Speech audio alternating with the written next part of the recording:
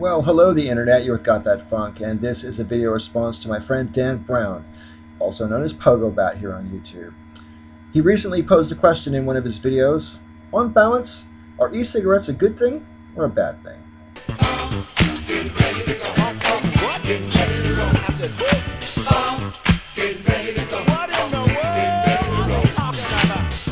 Well, how you doing, Dan? It's been years since I've sent you a video response, and I hope this one finds you in good spirits.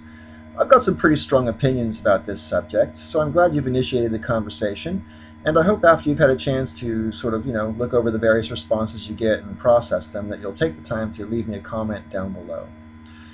Now, before I go into my opinions about this subject, I suppose I should declare my personal biases, right? I should say straight off the bat, I'm not a smoker, and I never have been a smoker, so I've never had to quit smoking. If I have a personal bias, it's this. One of my strongest, most cherished beliefs is that adults should be the sovereign of their own body.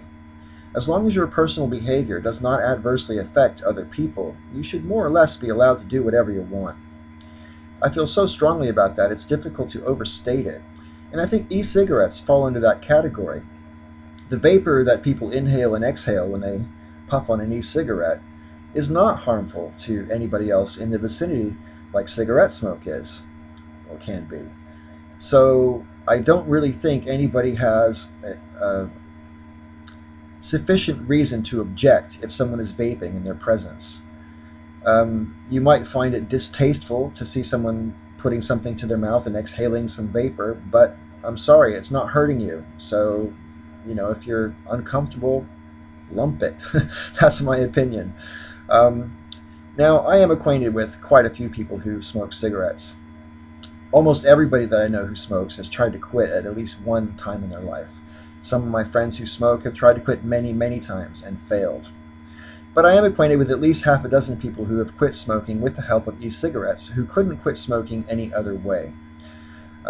What's my rationale for saying that? Well, the fact is all these people tried other ways. They tried cold turkey, they tried weaning themselves off by smoking less and less every day, they tried the nicotine spray, the nicotine gum, the nicotine patches, and none of those methods worked for them, whereas e-cigarettes have worked for them.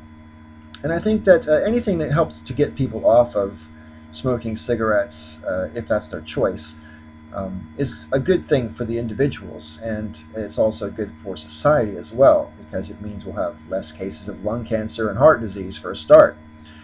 So e-cigarettes are good for the individual and society in that sense, but let's call a spade a spade.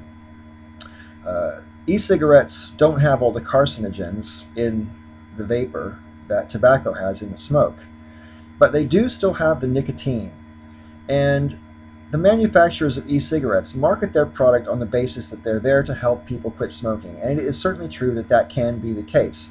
But if we're being blunt, we should have to admit out loud that the manufacturers of e-cigarettes manufacture an addictive product, and it's their true desire to get you off of tobacco and hooked on their product instead.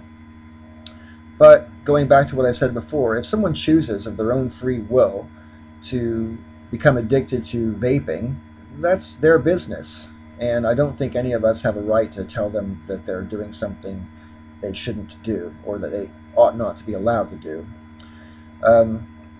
So there's that. But I do think that there is a slight risk that e-cigarettes can be taken up by the young instead of cigarettes. And if the pundit that you showed on your video clip saying that there's a risk that e-cigarettes might re-normalize smoking, I think if that's what they mean, that young people might take it up instead of cigarettes, then I agree that potential exists. I have in fact seen adolescent teens walking around smoking e-cigarettes, and they obviously seem to think that it's as edgy and cool as people did in the 50s and 60s and 70s about smoking tobacco. If, on the other hand, the pundit means that it might re-normalize smoking, if what they mean by that is vaping might become a sort of gateway drug to graduating onto smoking tobacco, I think that's an absurd contention.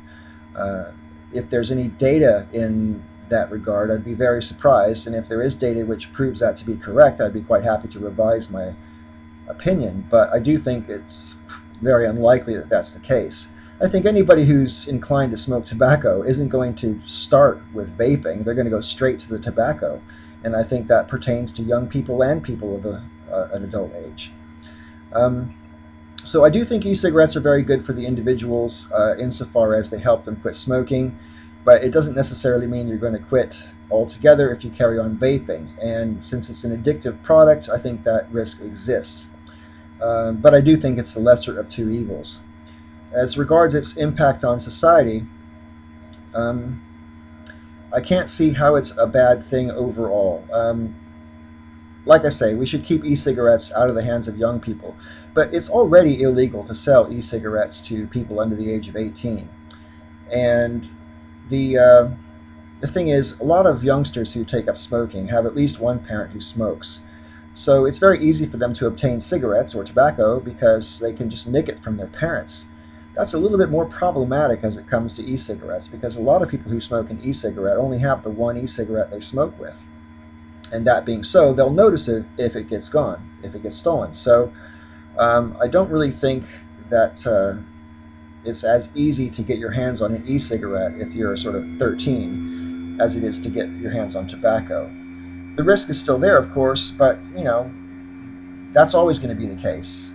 Anything that we have in society which is potentially dangerous is potentially dangerous for children, and we need to take whatever steps we can take to keep them out of the hands of children. Same with poison or anything like that, you know.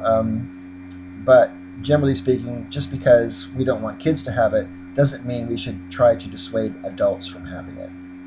So that's where my head's at on this subject, Dan. I would love to hear what you've got to say about it once you've sort of made up your mind which side of the fence you fall down on. So please leave me a response in the comments section when you've had a chance to process everything that you see on this subject, because I would love to hear about it. And to you and to all my viewers, I want to thank you for watching this video and putting up with the horrible fan noise in the background. Basically, my webcam keeps crashing my computer, and when it doesn't crash, it makes this horrible fan noise. And there's nothing I can do about it. So if you people still want me to make videos, you're just going to have to put up with the damn background noise. And I am abjectly sorry about it. Okay, anyway, thanks again for watching this video, and until next time, may all your ups and downs be ups.